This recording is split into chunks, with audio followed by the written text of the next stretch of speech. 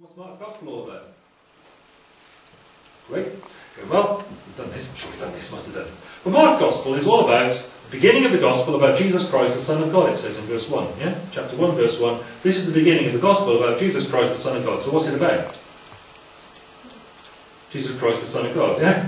He is the Son of God. And the first 8 chapters are all about how Jesus shows that he's the Son of God. He goes around healing the sick and raising the dead and walking on water and throwing out demons and stuff like that, which is exactly what you expect the Son of God to do, God the Son to do, if he was here.